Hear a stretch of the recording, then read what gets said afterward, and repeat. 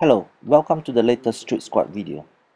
Today I'll be showing you how I've used the Galaxy Tab 10.1 to advance this new hobby of mine. I have recently started using analog cameras. Analog cameras aren't difficult to use, but can be challenging after years of using digital cameras exclusively. What I have here is a Diana F Lomo camera, which is somewhat a trendy camera to use now. While out and about, I can easily consult my tab for the latest tips in using this camera and how I can apply it creatively. For example, here's a video I found on YouTube on how to use multiple exposure on the Diana creatively.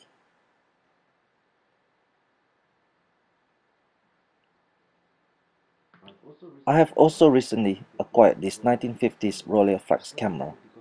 Unfortunately, because of how old the camera is, it requires some servicing. Using Google, I was able to download this manual on how to use and service it.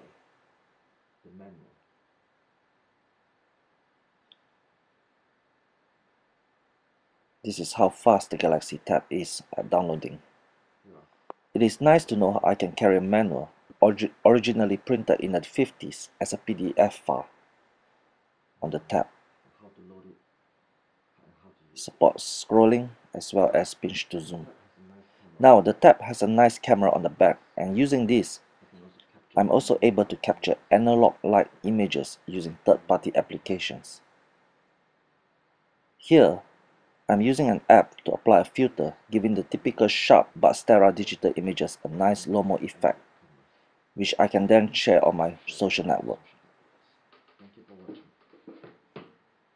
Thank you for watching. Goodbye.